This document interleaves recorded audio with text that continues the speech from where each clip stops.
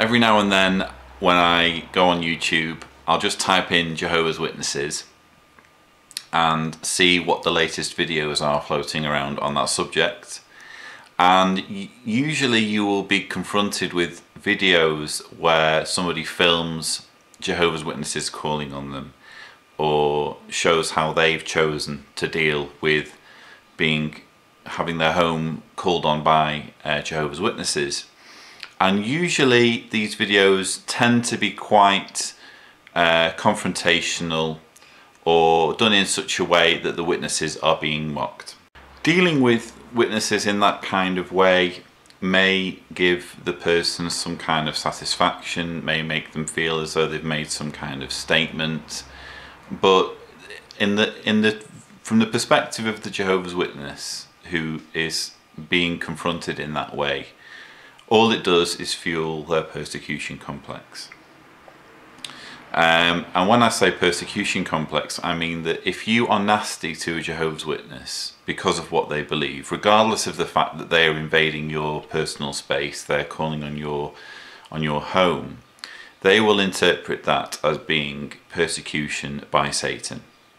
And so basically by being nasty to them, you are reinforcing their indoctrination. It sounds crazy, but that's how it works. And trust me, as someone who has been in that situation, who has called on people and had them be very nasty to me, all it does is make you think, well, there you go, we must have the truth because we're being persecuted.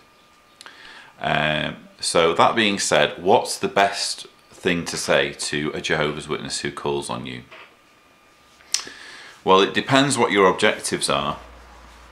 If you want to get rid of Jehovah's Witnesses, if you want to try and make it so they don't call on you, the best way to do that is to ask to go on their do not call list. Yes, Jehovah's Witnesses have a do not call list, which means that if your house is included on this list, and in theory witnesses won't call on you. In practice, how it works is that every now and then someone will forget and they will call on you anyway. But then all you need to do is remind them that you're on the do not call list. So the thing to say to Jehovah's Witnesses who call, if you don't want them to call again, is, I know you have a do not call list and I would like to be added to it. Is that okay? And probably you'll be greeted with some kind of confused looks. They'll be curious as to how you know about the do not call list. But you don't have to answer any of their questions. They just need to tell you that they will put you on the do not call list. So be firm, stand your ground and say, very nice of you to call, but in future I don't want you to call again, so please put my name on the do not call list. Is that okay? And they will basically have to agree to that. And you won't. You will at least be called on less by Jehovah's Witnesses. What you shouldn't do to get rid of Jehovah's Witnesses, because it won't work at all, some people think is, oh well, if I take the literature, if I take the magazines, that will shut them up, that will get rid of them. That is what you do if you want them to call on you more. Because if you give them magazines, if they give you magazines or books and you accept it, they will think, well, here we have an interested person. And usually when a witness has someone take the literature off them, they will aim to call back on that person at least every 2 weeks, possibly every week, depending on what it is you've taken. If it's just a leaflet, they might not be quite so motivated to call back on you, but if it's a book or magazines, they'll definitely want to call back on you, and the aim will be to get you to start studying with them. So if you don't want that to happen, tell them that you want to go on the do not call list. And by the way, I'm not doing this video with the aim of stopping you from finding out what Jehovah's Witnesses believe. I am all about people knowing what Jehovah's Witnesses believe. If you want to know their side, go to jw.org, but don't just read the publications that they want the public to see. read the publications that they get their members to study at the Sunday meetings, because that's where you get some of the really disturbing material about shunning and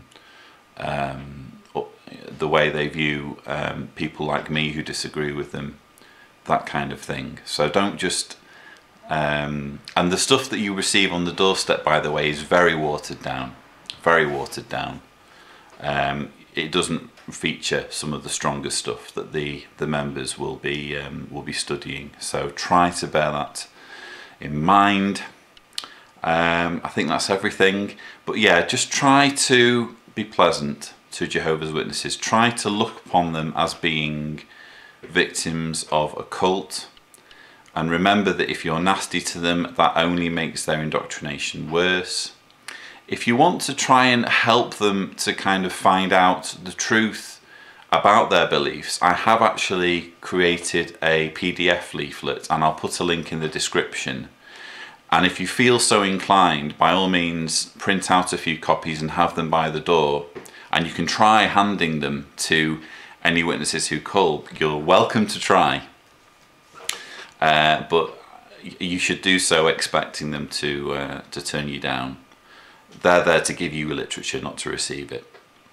So I hope this video has been useful, and thank you for watching.